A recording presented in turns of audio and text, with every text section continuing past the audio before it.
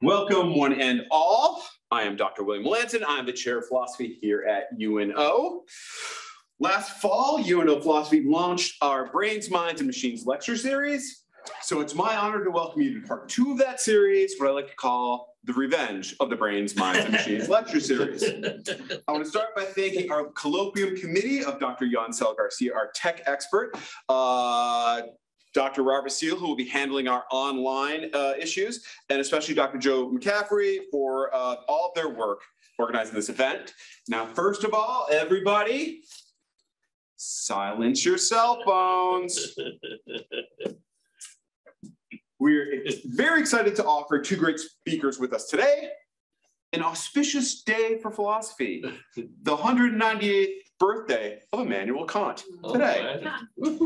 So just FYI, we'll use our usual system of we'll have our speakers talk for about 50 minutes, followed by about a 30-minute Q&A. Then we'll have a little 5-minute break in between, a very short 5-minute break. We're going to try to keep it to about 5 minutes. And then we'll have our second speaker.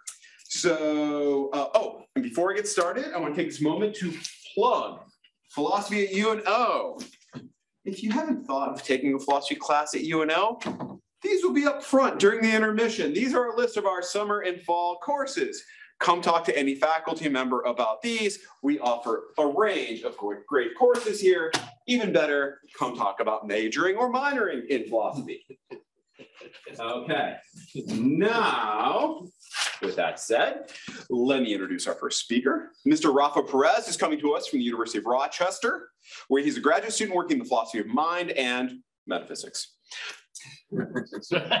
His dissertation is titled Plexdurantism, a partless version of four-dimensionalism.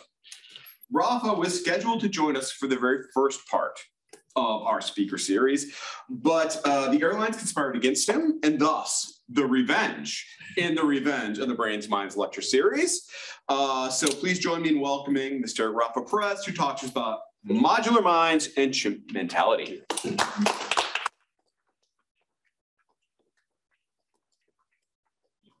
I want to thank everyone for having me, especially Yancel, Joe, and William. It's been really fun getting to know you guys. I hope we can keep talking a lot. And yeah, thank you for having me. Pleasure. So yeah, I'll be talking about some issues in animal cognition, specifically some issues that come up with how we try to interpret some of the experimental results that we derive, particularly with chimps. And some of the ways that we try to deal with these problems. And there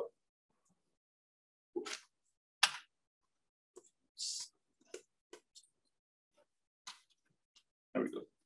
So, like I said, some experimental results regarding the mental abilities of chimps have prompted a long debate about how we should interpret these results.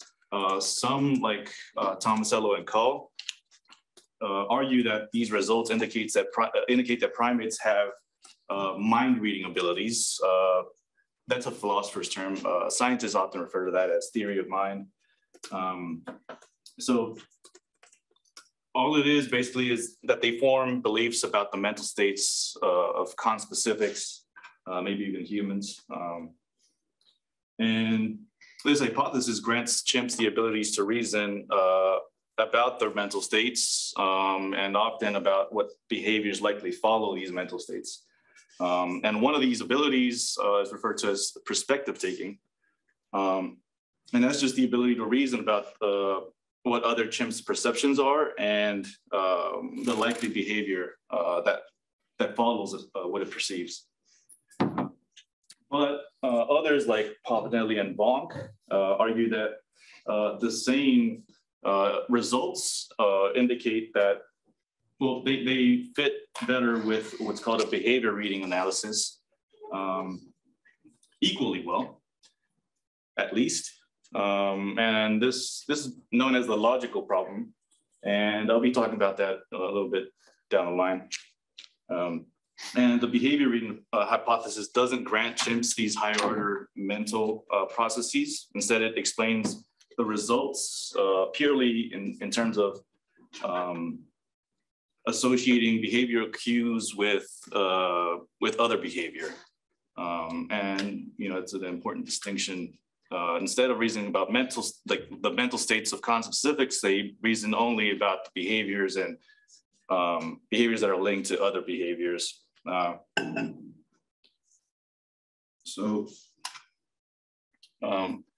Problem for the mind reading hypothesis is that chimps consistently fail mind reading experiments in cooperative contexts. And Carruthers and Fletcher propose that this failure can be accounted for by recognizing that chimps, that their mind reading faculties are carried out by modular systems. And therefore, chimps still mind read, just not in cooperative contexts. I'll argue that this appeal to modularity produces a dilemma and ultimately doesn't help the mind reading hypothesis. And I instead propose that supporters of the mind reading hypothesis should take a different approach to the problem that these cases bring up. So I'll quickly go over some of the experiments. I have attached a helpful little diagram for you guys. So here et al. Tested for this perspective taking ability by placing a dominant and subordinate chimps at opposite ends of the room. In the room, they placed one piece of food that was visible to both chimps, and the other there was a barrier hiding that food from the dominant, but the subordinate could see it. And the experimenters reasoned that if the subordinate was capable of these perspective taking abilities, they would prefer the food item behind the barrier, precisely because it would understand that the dominant couldn't see it. And the subordinate was released before the dominant to rule out that the subordinate just chose the food that the dominant didn't go for. And the subordinate, as it turns out, did in fact demonstrate a preference for the food that the dominant couldn't see. And to strengthen the results, they placed a barrier hiding. They replaced the opaque barrier with a clear barrier. And then the subordinate didn't show any preference for either piece of food.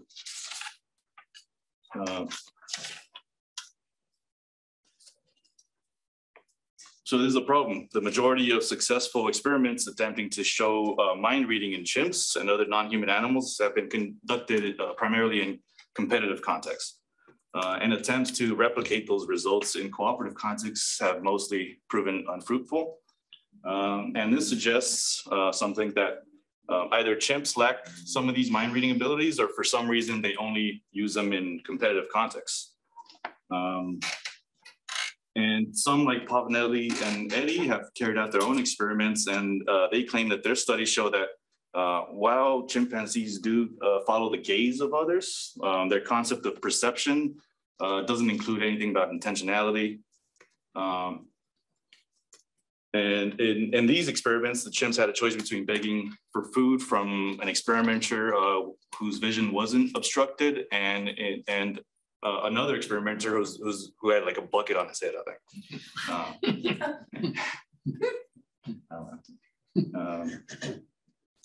And so they found that the chimps didn't prefer to beg from the experimenter whose vision was unobstructed. And this inability to use their supposed mind reading abilities in cooperative contexts or extend a learned cue to modified cues indicates a problem for the mind reading hypothesis. Given a domain general understanding of the minds of chimps and humans, it's expected that they be capable of performing those abilities in both contexts. When humans reason about the mental states of others, they're not typically limited to a particular context. This suggests that humans' ability to reason about the mental states of others is carried out by general and flexible systems. And it is reasonable to expect that if they do have these abilities, that they make use of them in contexts where they would be useful to them. And this is related to a part of the discourse where people on both sides of the debate, mind reading, behavior reading, they appeal to the evolutionary basis for their hypothesis. And I won't be taking sides on whether or not chimps' mind reading abilities are modular or not, or whether they have the abilities. I'll just be looking at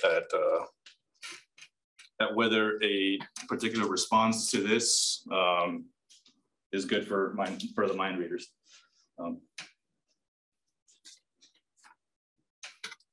So Carruthers and Fletcher argue that this discrepancy poses no objection to mind reading if we conceive of mind reading abilities of chimps to be realized by domain-specific modular systems. And if these abilities in chimps are realized by modular mechanisms, which are specialized to inputs from competitive contexts, it's unsurprising that they wouldn't be activated by inputs in cooperative contexts. At least we can offer an explanation of why that would be the case, and it would make sense if they have these systems that are only receptive to inputs from competitive contexts. So a bit about modules and modular systems. I'll be talking about specifically about M1 and M2 modules, what I call them. They correspond, some of you may, I'm sure many of you have heard of Fodorian modules, Carruthering modules. Basically, M1 modules are mostly like how Fodor would conceive of them. And he provides a big list of 9 properties of modules. And roughly speaking, I'll be talking about M1 modules as those that correspond to, or like at least have most of that list of 9 properties. And M2 modules and systems, I'll be referring to how Carruthers conceives of them, and I'll say a bit more about that. But roughly, these are some of the. I won't go through the whole list because it's not really relevant. Some of them aren't too relevant to what we'll be talking about today. But perhaps the most important property that all modules have in both senses is domain specificity. And that's a property of modules. That means that they're limited with respect to the range of things they can process. So their processing is restricted to a narrow domain of information. And another one, modules are fired automatically when triggered by an input. That's also important. And I'll say more about that. Modules are innate in that they're formed according to internally determined models that are usually triggered by environmental factors.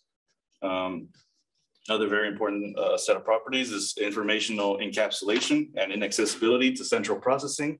And these involve the flow of information in and out of a module. Encapsulation of a module is the extent to which information is restricted from entering the module from sources outside of itself. And inaccessibility is a restriction on central processing or consciousness to access the information and process within a module.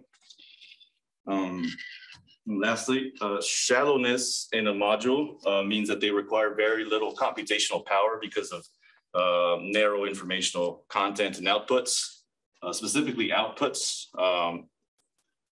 it's said that the output of a module is shallow when it's, or typically when it's non-conceptual content, usually. And this property of modules helps explain some of the functions that they fulfill, and it gives modules one of the properties needed for arguments about computationally economical mechanisms that are said to be favored by evolution.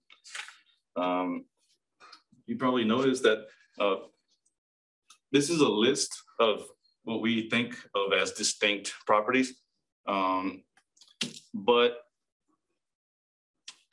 I think it's pretty clear that these are interconnected and in some sense a function of each other. So it's not like you can just, or at least for some of them, it's not like you could change, or you can have a module that has one of these properties but not the other. There are some that you can you can think of some modules as having some of them and not others, but there are some sets like encapsulation and shallowness that are very closely related to each other. So when you have a module that doesn't output shallow content, that's reason to think that that module can't be highly encapsulated, for example.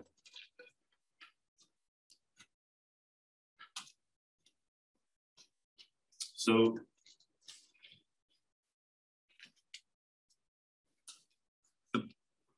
especially as Fodor conceived of them, the properties of M1 modules make them suitable only for explaining lower level cognition, like perception, language comprehension, other peripheral systems. And these are automatically triggered, domain specific. Their information is inaccessible to central cognition and immune to triggering and deactivation by intentional processes. And a classic example is of an M1 module is usually given as the Modular liar illusion. And you can introspect about it if you want. The illusion persists even after you form the true belief that the lines are the same length. I don't know if those are actually the same length, but it doesn't.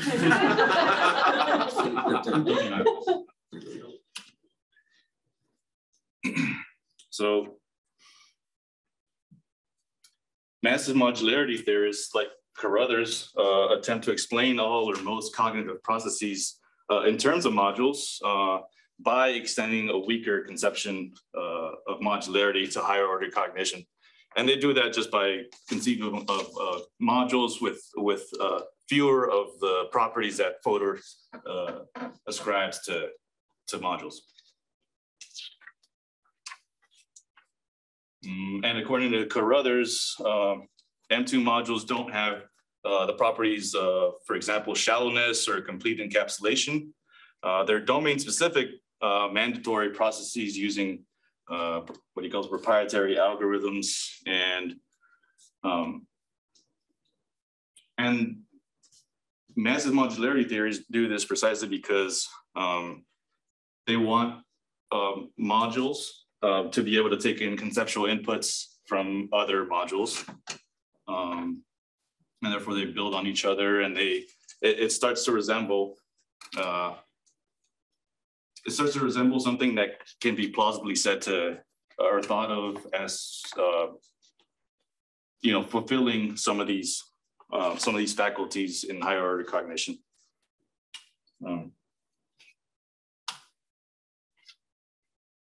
So here's the possible solution to some of these anomalies we see in some of these studies. And Carruthers says that. Well, maybe I'll skip that. So the finding is said to be problematic for the claim that they possess such capabilities at all, but it only raises a difficulty for the mentalizing hypothesis on the assumption that mind reading would involve some sort of general purpose theory embedded in a general purpose mind. If that were the case, then it would be puzzling if Chimp might draw on a set of beliefs about the mind in the service of one sort of goal, but not another. But if one holds even a weakly modular conception of the architecture of, say, chimps, then the puzzle disappears. For in that case, certain types of goal might have proprietary links to certain informational modules while ignoring the output from other such modules. So the chimpanzee's failure to extend their mind reading to non-competitive context is a problem for the mind reading hypothesis only if we insist that they're being fulfilled by a global, flexible domain general mechanism. But if the MRH theorist, as Carruthers does, instead claims that chimpanzee brains fulfill their mind reading abilities through domain specific modules, then we can actually expect some of these failures. Chimp mind reading modules would therefore have competitive context domains while being unreceptive to some or all cooperative context inputs. So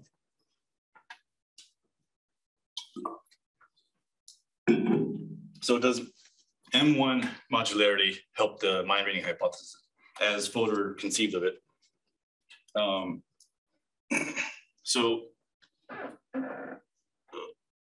it's easy to think that mind reading faculties are domain general, or at least carried out by domain specific modules that fulfill a process that appears to be domain general, non-reflexive and unencapsulated.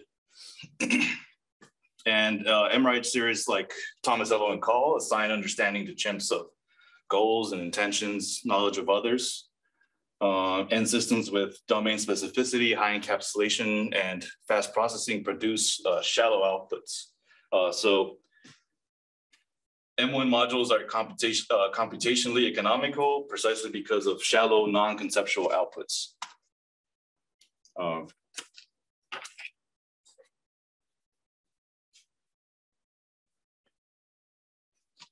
Skip one. Yeah, there we go.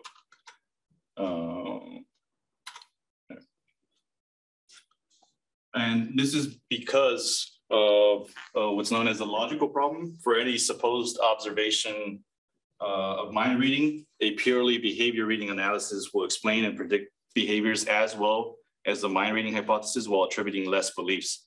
And therefore, it's said it's more parsimonious than MRH. So the MRH attributes three types of beliefs to the subordinate chimp. Belief about the dominance of observable cues, belief about the association between the cues and its mental states, and they believe about the dominance mental states and likely behavior. And while the behavior reading analysis attributes only two types of beliefs, there's the belief about the observable cues and a belief about the association between the cues and likely behavior. And this goes along with the idea Simon Fitzpatrick expressed that attributing higher level mentalistic concepts such as that of visual awareness allows us to avoid attributing to subjects like the subordinate a cluster of rules that specify one-to-one mapping between particular observable cues and predictions about how others are going to behave in specific circumstances, or at least that's what the mind reading hypothesis is trying to get at.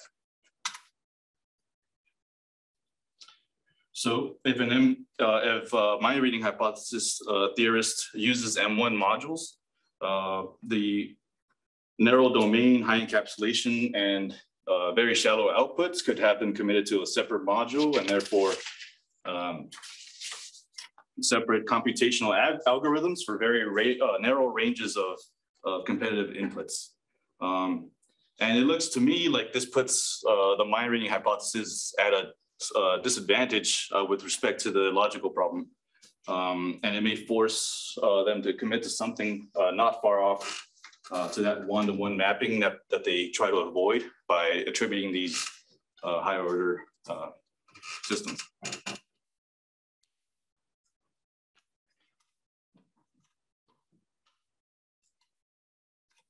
So,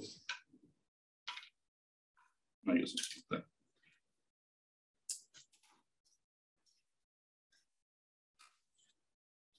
So does the M2 modules help MRH? Well, maybe.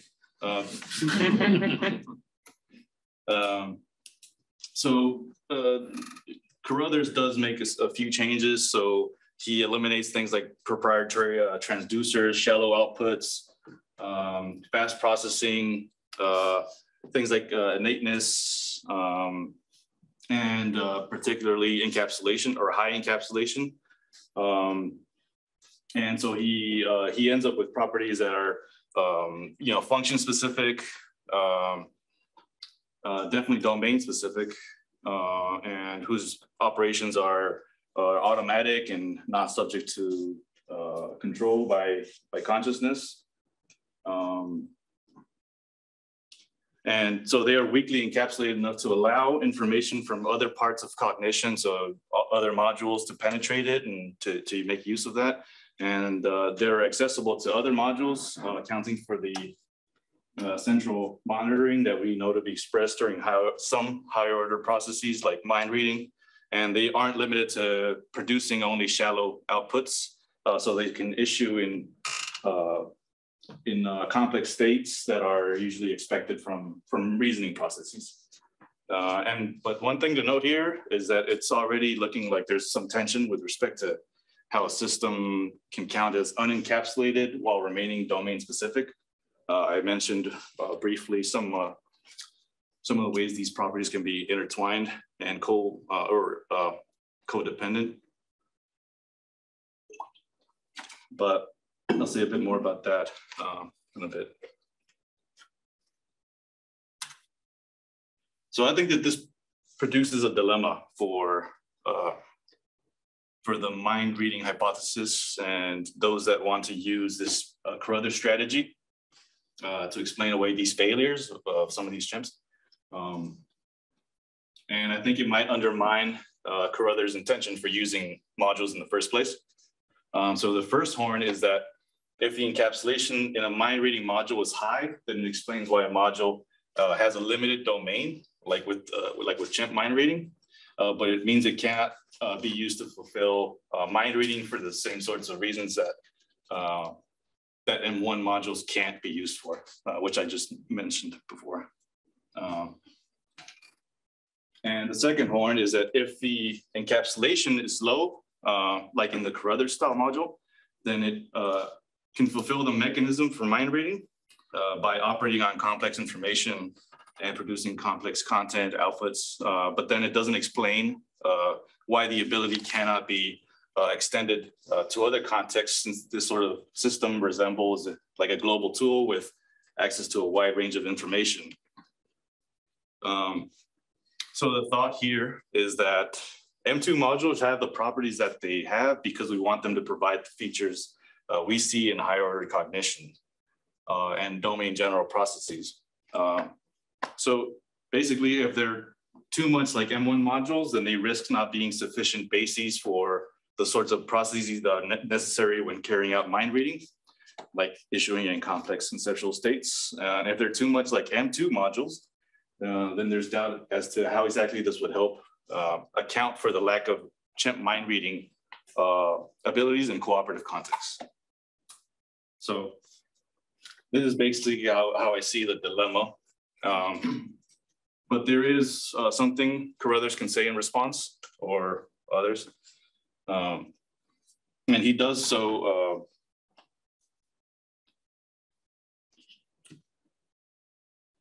He doesn't actually respond to this. I've never sent him my paper, but he does respond to a concern Curie and Sterelny posed to mind reading in humans in general. So I think he can say something similar about this problem. And that's, he says, at the outset of this line of thought, however, is a mistaken conception of what central process modularity is in general. They take it to be the view that there are modules which serve to fix belief. And one way in which this is wrong, of course, is that many modularists believe in the existence of central process modules which serve to generate desires and motions. And he says the best way of explaining what a central process is for these purposes is not that it's one that eventuates in beliefs, but rather it is one which operates upon conceptual contents or conceptualized states. And there may well be central modules which issue neither in beliefs nor desires or emotions, but which rather deliver conceptualized states which can feed the further processes, which then issue in full-blown propositional attitudes. So it's a bit vague. The way I've thought about this is that belief fixation during mind reading is only a product after a modular system has carried out some automatic conceptual processing. And understood in this way, the process of belief fixation may or may not be modular, but the mind reading mechanism is.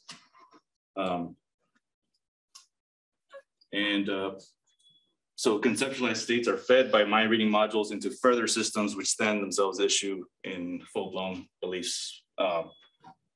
And if these modules that issue in these conceptualized states have a sufficiently restricted domain and are encapsulated enough to trigger these representations only in competitive context, then it might explain how MRH can retain mind reading in chimps and account for their failure to extend these abilities in other contexts.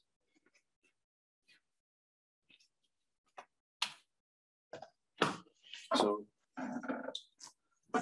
as I see it, the problem is still there. We can ask at least two questions about it.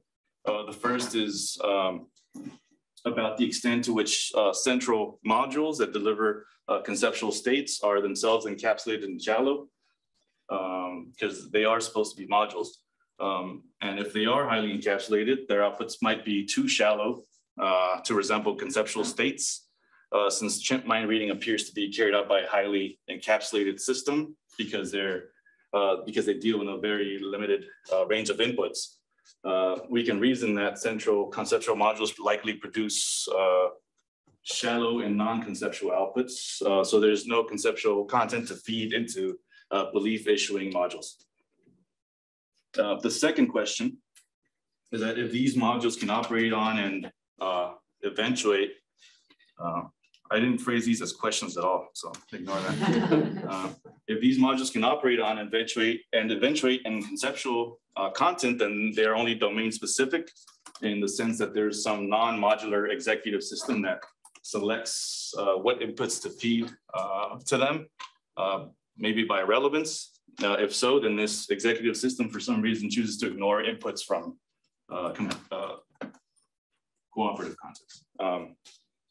And Carruthers does consider that his account of modularity will require a non-modular executive system like this. But one thing to note is that about the second question, not everyone who supports the massive modularity theory thinks that you need these sorts of, general executive systems.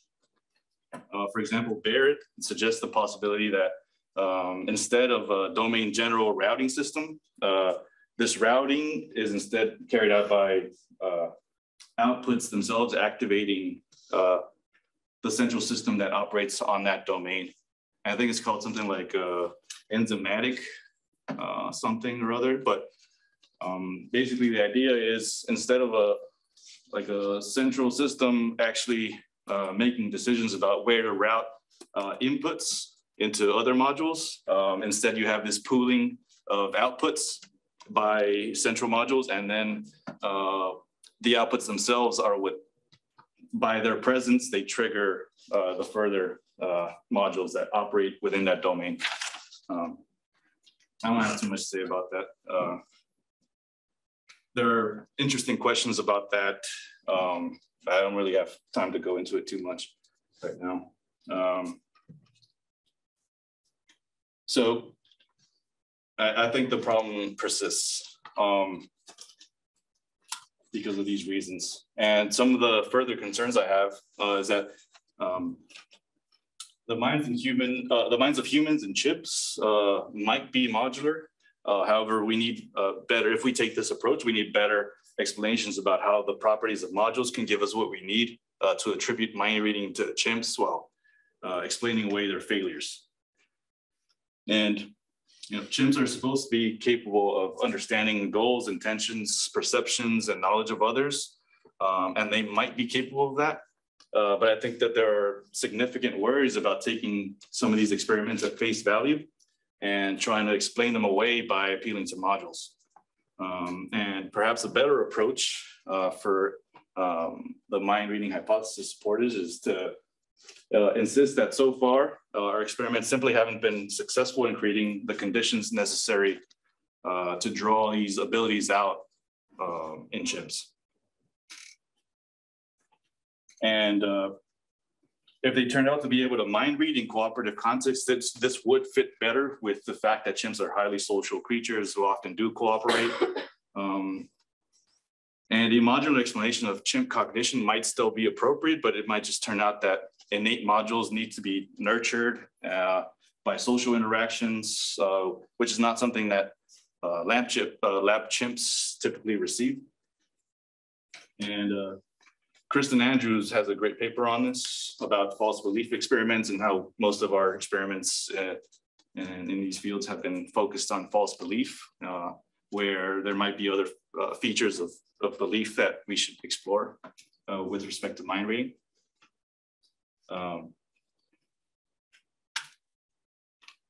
So if I'm right, does that mean that it's impossible for something to have an ability like mind reading and only be have it only be triggered by in certain contexts?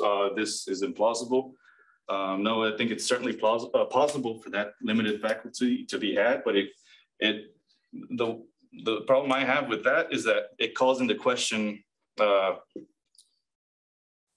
this is what's going on, given the sorts of claims made by supporters of the mind reading hypothesis, including the fact that it's supposed to be parsimonious, evolutionarily economical or developed.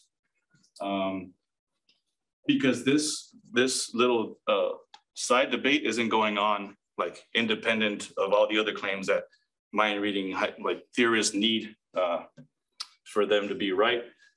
They have to consider how their response to this problem bears on their responses to the logical problem and other related issues.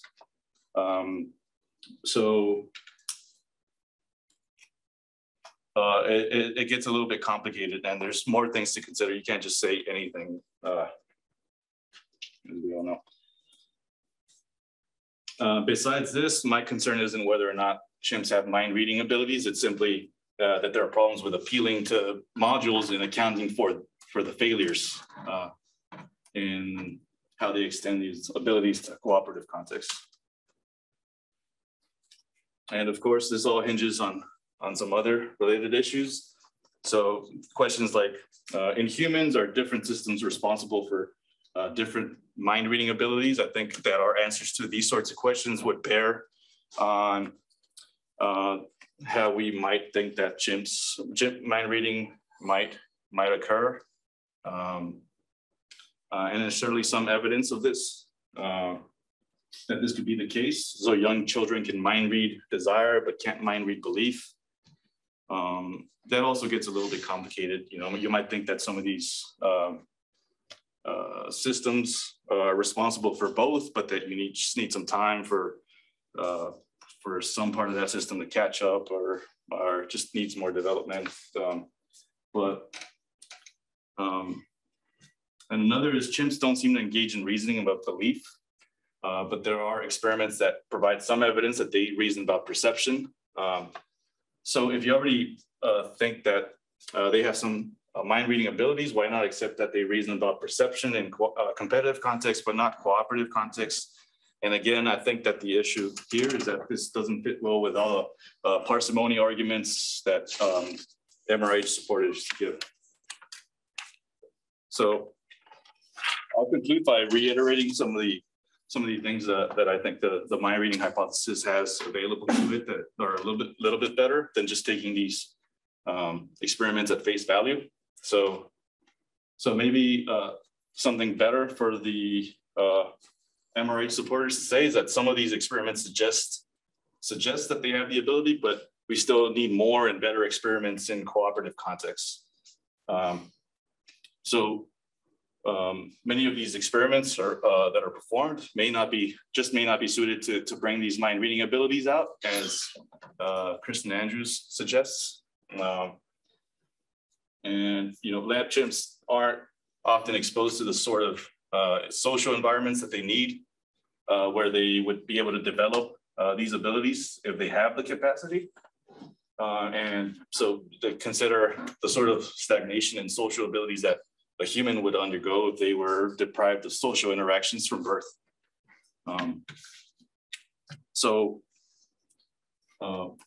I think that's probably a slightly better approach than just throwing in the towel and accepting these results. I think that there's just still more work to do before we succumb.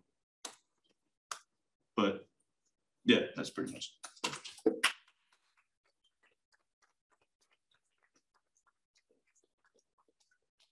So what I'll do is I'll watch for hands and whatnot, and then feed you to Mr.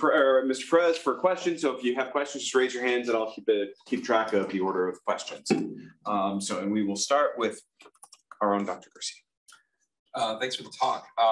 So I guess I don't know. I have just a couple of like small comments, and I'd like to hear your thoughts on like how this weighs in on your project. So it turns out, unfortunately, I can't provide a citation, but I do remember like how the experiment goes. Human beings are really bad at reasoning when it comes to conditionals under certain contexts, right? So if there's this little experiment, you have these like 4 cards, right? You may be familiar with this already. Yeah. On one side of the card, there's like a color, and on the other side of the card, there's a shape. And then there's a rule, right? And the rule just says like, if a card has like this shape on one side, then it must have this color on the other. Yeah. And then the subject is asked to pick the minimum number of cards that they would need to check to ensure that the rule has been followed, right? Yeah. And it turns out we are really bad at this, like horrible, right? Unless you have like formal education in logic or something, you won't be able to pick out the necessary and sufficient conditions, right? Check the yellow one, but not the green one, that kind of stuff. If we ran that experiment, and only that experiment, on a bunch of human beings, you would get the conclusion humans are really bad at this. Yeah. However, you can actually tweak the experiment and make it not about colors and symbols, something super abstract, but make it about the drinking age, right? Mm-hmm. You make it about the drinking age and ask about 16-year-olds and like 22-year-olds at a bar and ask, who would you need to card? And the rule is the exact same kind of rule, right? It follows the same formal system. But we reason very successfully in that context, right? Same formal rules, same everything. But for some reason, under a different context, we're suddenly extremely good at reasoning, like just excellent at it. So this seems to me like a reason to agree with what you're saying, right? Which is like, look, we must not have devised like the right kinds of tests yet. It would be way too hasty to conclude that human beings are terrible at conditional reasoning simplicity. Right? For some reason, it seems like some modules are activated better under certain kinds of contexts. So that's like one thing that I would put forth, right? Which is just like, here's, some reason in the human case, right? To say that you need a better experiment. The other thing that I want to do, and this is more of a question than it is a comment, it's not clear to me that the behavior reading is more parsimonious, right? It's not clear to me that that's simpler. So here's how the question would go, right? Why I believe that that's simpler? And here's the challenge, right? It's easy to say, oh yeah, the chimp, right? They just have to look at like 1 or 2 behaviors and they just have these like 2 beliefs or these 3 beliefs. But the dominant chimp could manifest any sort of behavior, right? Why would it not be that the behavior, let's say the behaviorist about chimp psychology, why wouldn't they be forced to say something like, oh no, see the chimp has the following disjunctive behavior. Dominant chimp will either do this or do that or do the other thing, and suddenly things balloon really quickly. Why can't that just be like the response, that it's not actually parsimonious? Yeah, okay. So for your first comment, yeah, I agree with you. And you might even think that in like the human experiment, that it might even also just be the same context. It's just like the tools have somehow been changed. And this is like in line with some of what others think that's going on in the experiments that we devise for chimps, because we often test them side by side, or not literally side by side, but we run the same sorts of experiments that we do with children, like with human children, that we do with chimps. But when we run these experiments, the humans are using the tools that they have, like the artifacts that they have in their world, that they're familiar with. Whereas with the chimps, we're asking to use something totally foreign to them, often using artifacts of the human world to devise experiments about false belief. And, if someone takes something out of a bucket or whatever, then what are they going to reason about it? So I agree with you that that's one way in which it's been suggested that we can improve some of these experiments, and taking into account how the artifacts that we use can bear on whether or not they demonstrate these abilities, like they might for humans.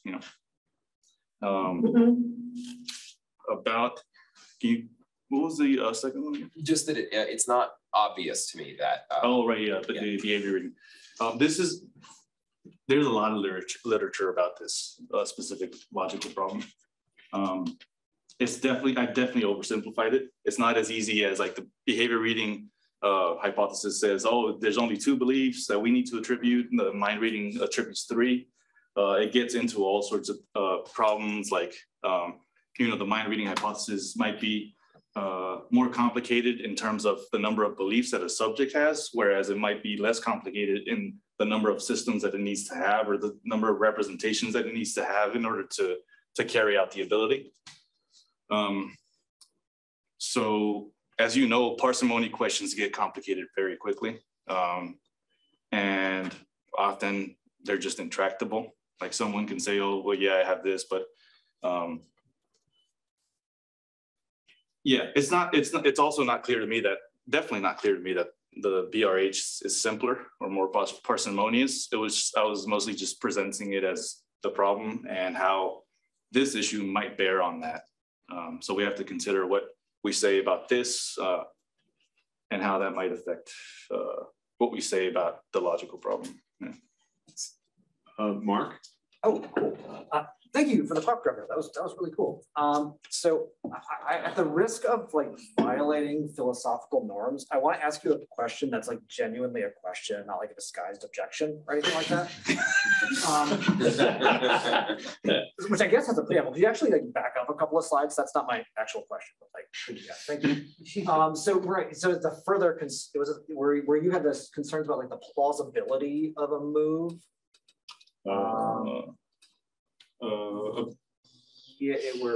Oh man, I messed things up. I'll just run with it without the slide up there and see where we go.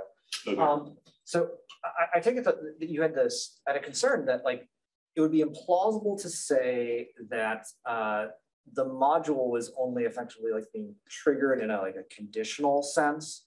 Sorry, what was that? That the module was only being triggered like conditionally, like it kicked in under like some circumstances, but not in others or whatnot. And this seemed to be a violent, like you didn't see it was like evolutionarily plausible. Is that the? Yeah. Okay. Yeah. Okay. So I was wondering if you could say a little bit more about why exactly you find that so implausible. Because I mean, just off the top of my head, I mean, it sounds like it intuitively could be reasonably plausible. I agree. It could be. It's about like, because I mean, some of the evolutionary arguments in favor of like modularity are that I'm sure you're familiar with. These sorts of systems are easier to like evolve, right? So instead of having like brains just don't like evolve as wholes, functioning brains, and so modularity responds to that by like offering this explanation where it's just a gradual addition of modules to these systems. My concern, I think, if I'm thinking of the right part that you're referring to, was, wait, hold on. It's a little bit after this. After? It's there. There we go. There we go.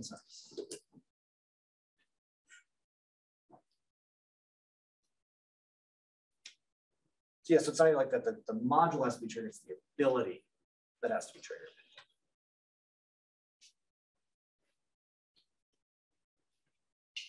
Right, so I mean, like, why would it be so implausible to say that like there's a module that is only getting, some input under certain evolutionarily beneficial contexts, or maybe the module is always active, but it's being. Maybe this is what I had in mind. So when you're coming up with an evolutionary explanation for something, part of the appeal is that these things are supposed to be beneficial, and that therefore that's why it explains that why it was selected for, right? So if you have these faculties, especially in social creatures, if you have these faculties activated in certain like one sort of context, it's definitely beneficial for them to have them in these other contexts as well. So it's not like I can't imagine some animal developing modules for one that are activated in one, like with in one sort of context and not another. It's just that it at least puts a little bit of tension. Maybe implausible is too strong, but at least it puts a little bit of tension upon, okay, but why only in these contexts? You know, you might be able to give a story, you know, these are more pressing contexts, you know, competitive contexts are more pressing, therefore. So that's basically what I had in mind. It puts a little bit of pressure on saying why in these contexts, why not in these contexts? They're supposed to be the same sort of ability, and they're supposed to, I mean, we see in humans, we see them, these sorts of abilities as very flexible and global and very open to inputs from all sorts of different contexts. So that's what I had in mind. Like, why the discrepancy there? Yeah. That's helpful. Thank you. Joe. Yeah, so I shared Mark's. I had the same kinds of questions that Mark did, and I want to just go a little farther down that road with an example I concocted. So I was thinking about a case that I was just thinking, okay, Carruthers sort of functional architecture, right? What could that look like? And I was thinking, okay, imagine a creature, an animal that has the concept of animacy. So it believes that there are living things that can move of their own accord, and you know, those are the things that could be predators and things of that nature, right? But imagine that this concept of animacy is only triggered by visual cues. So if a thing in the world moves in a certain way, like if it sees a rock and that rock starts kind of skittering across the ground, it applies the concept of animacy in a way that goes beyond that, you know, individual rock's movement. And it's sort of like, I don't want to be in the same room unattended with that thing, or I need to keep an eye on that, right? But imagine that this creature, while it has this concept of animacy, touch-related cues just can't unlock it, right? So if it's touching things, you know, like in a tide pool that are slithering around, you know, that range of circumstances just can't activate this, you know, animacy, you know, concept. So I think in a way that's what, you know, that would be an architecture that would be kind of similar to Carruthers, right? Where it's like maybe there's multiple visual cues, and that can lead it to judge that something's animate. And once it judges that something's animate, it can generalize across a bunch of visual contexts, but just can't do this to tactile contexts. And so I don't think a cognitive architecture like that is, you know, hard to imagine or impossible. I mean, it seems like in that case, like there are facts specific to perception and to how we're hooked up that make me think it would be odd just because touch and vision are integrated in most animals. But it seems like you need some further sort of story about why. So if I wanted to try to say why it would be implausible for an animal to have this sense of animacy, but only be able to access it via visual related contexts, I would say something like, well, we sort of know these abilities to be related in other contexts, so it would be strange that they can't do it. And I guess I'm wondering what kinds of facts about chimpanzees from these experiments do you think, you know, makes it seem as if the cooperative contexts and the competitive ones, you know, that they really should be able to import across them? Right. No. Yeah, no, this is a great question. So I definitely think that your case is super plausible, particularly because this is like hooked up to a certain modality, right? So I can see how that would work out. I have a little bit more trouble seeing how that would work out in like competitive versus cooperative contexts, because these aren't hooked up. These are supposed to be amodal. You know, there isn't something as concrete in the cooperative versus competitive context that I can point to, where we can say, okay, well, this is why they're being used in these contexts and not in these others. At least with your story, we can point to like, okay, well, we have these different modalities, right? And we can see how that could affect when these abilities are activated. I have more trouble seeing that for this case, because they really aren't that different. These contexts really aren't that different. They're still getting, like, you know, in cooperative contexts, they're still getting the visual and auditory information or like inputs that they get from competitive contexts. So yeah, that maybe that's one way in which we can go about this. Yeah. Cool. Jerry? Have not enough experiments been done to be sure that the differentiation is between competitive and cooperative context rather than some feat? I mean, if you just had these two experiments, I can think of a whole lot of things besides competitive and cooperativeness that might differentiate the mind evidence from mind reading in one and not the other. So, but are there a whole lot of experiments, some cooperative and some competitive, and then does it follow along those lines? There have been quite a few experiments. And that seems to be a good like line of demarcation for failure versus success. There's all sorts of experiments where if you shift from competitive to cooperative context, then you get a shift in failure versus success. So I think that's probably relevant. You know, cooperative versus competitive. It seems to be relevant to what's going on, and like it seems to be contributing to whether or not they pass or fail. I definitely haven't dug through all the literature, but this seems to be like a common interpretation of what's going on. That's thinking of a fearfulness of the context, having kind of an evolutionary efficacy. It'd be hard to imagine a competitive one that isn't fearful and a cooperative one that is. Right. Yeah. No, yeah. I mean, this goes back to like what Andrews is saying. Like there might be all sorts of factors that we're not accounting for when we're running these experiments that we should be, and they might be falsely indicating to us that the actual relevant point that changes is cooperative versus competitive. So I agree with you. It's just hard to say. Yeah. I'm going to throw in one for myself. And this is a kitchen sink question. It's just like, I'm going to say a bunch of stuff. If you can make sense of it, please do. So I want to start by thinking about like cheater detection and like fairness modules and things like that. You know, the experiments where like you give the chimp something, but then he sees you give a better reward to a different chimp. Then they just toss the, you know, they'll throw the gray back and get all pissy and, you know, all upset. So I want to think about that, and that seems to be, if that's modular though, that seems very much to depend upon some kind of perspective taking, because it doesn't happen just, you know, if they don't think that, they seem to have this idea of what you're thinking and we're thinking, and there's something there that's going on. And I want to think that that's very similar to the sort of or the competitive situation you're thinking of, right? It's along the same sorts of lines. Yeah.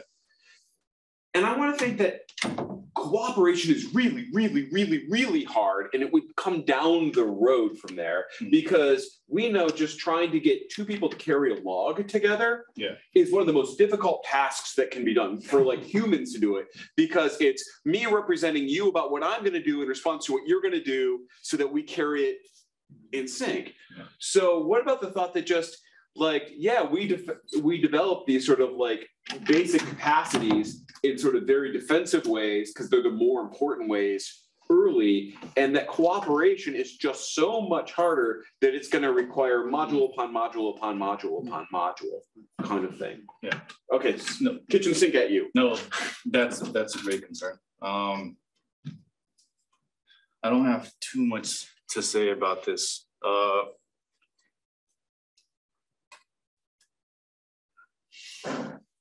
I guess my thought is that, again, I think it's much more plausible to think that, well, first of all, we know that chimps are super cooperative, right? They hunt together, they coordinate, They make calls to warn others about impending doom, whatever. They teach each other skills. I think they're super cool. And it's something I talked to Jansel earlier about. It's like, it's weird how much of the literature talks about how uncooperative chimps are. And I'm thinking, it's like, where's this coming from? They're super cooperative. But again, I think that I don't know, it's kind of like hopefulness that maybe we shouldn't be, no, it's totally fine to consider maybe this is what's going on. We certainly see other abilities that we have that they don't, that we probably just evolved after or later. But I don't know, the fact that they do sometimes seem to demonstrate these abilities I think should make us hopeful and more, just willing to run better experiments. So I don't have too much good to say about that. I agree with you that that's definitely a concern. It might be what's going on. So is it just a follow-up since I've got the floor? So one thought would be, is it possible that sort of what Jansel was kind of hinting at, like what's really going on is maybe they are cooperative, but cooperation is really, really, really difficult because it requires this back and forth, back and forth, back and forth. And this is just one case where like they're failing. It's not that they're not mind reading. It's just that to be able to get all of that stuff, that many back and forths correct, that they're just failing at it. And so it's part one, and part two is if they're not mind reading, does it become like next to impossible to figure out how we're ratcheting up, thinking about the cheater modules and stuff like that, that we seem to have those cheater modules and fairness modules as well. If you think that they have them, it looks like we have them. And we go from that to, those seem to sort of, get us moving up the ladder towards something like proto-morality or something like that. Right. Like, if they're not already doing something in the mind-reading game, how the heck do you go from something like them to something like us? Right. Given that we're at the same base level at the fairness module kind of thing. So those are two more thoughts. Yeah, I don't know. I mean, it might just be, a problem of like level of complexity, where, they have some of these abilities, they have some of these, they have a cheater module, whatever, we have that cheater module, theirs isn't, theirs doesn't go along with some other modules that we have that allow us to have like morality and make, evaluative judgments, stuff like that. It might just be a level of like the level of complexity, more modules, I have no idea. It's hard to say, I'm not sure. Okay, we've got Jacob here, and then we've got Laura back there. Does the research presuppose that the researchers can read the minds of the chimp, of purportedly mind-reading chimps? And if so, does it need to? Because there might be some way you could do the research in which the researchers don't need to read the minds of the purportedly mind-reading chimps, although that seems implausible to me. Has this issue come up in your research or in your investigations? Do you think it's like a problematic Yes. supposition? Why would you think? Oh, because you're putting the cart before the horse. If the research requires that the you mean just specific in sort of mind reading? Yeah, so maybe we have different kinds of mind reading involved here. So it could be the case that the researchers are reading the minds of the chimps in a way that does not presuppose the particular mind reading that the chimps are doing of each other. But then we'd have to be really clear about making the distinction between how the researchers are discerning things about the mental states of chimps on the one hand, and how chimps are discerning things about the mental states of other chimps on the other hand. Yeah, I mean, it might just be it's the problem of other minds, pretty much. We only have so much to go on when we're trying to make determinations about the minds of other creatures.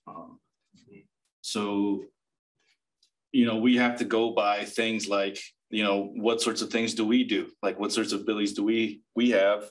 How are they probably carried out? And then, try to devise some experiments where they give us some behaviors to interpret, and we have to interpret those through the lens of what we are familiar with. So maybe it's problematic, but we also,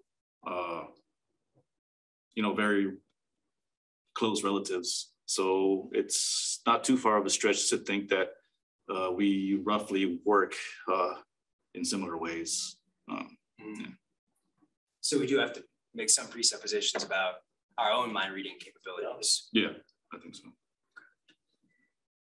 Laura, you want to last question for us? This is kind of maybe interesting to follow up the source of this, because I'm also curious about whether or not mind reading itself or the mind reading hypothesis implies a simple ability.